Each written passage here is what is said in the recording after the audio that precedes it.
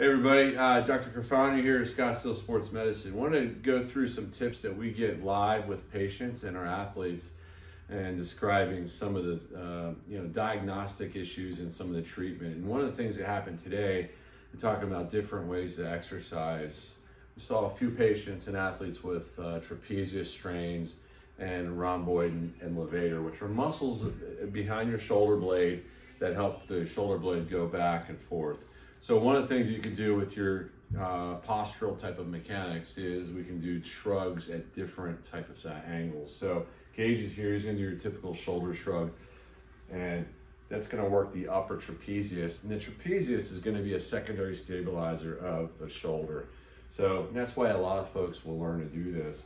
But we're gonna show you some variations that will help go around the whole shoulder blade to help stabilize that whole region.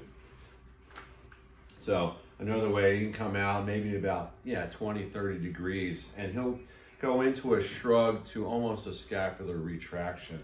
And so, and turn around Gage here, he's now working not just the upper traps, but coming around into levator and rhomboid with help with elevation of that scapula. And if he goes a little higher, he's going to even come down.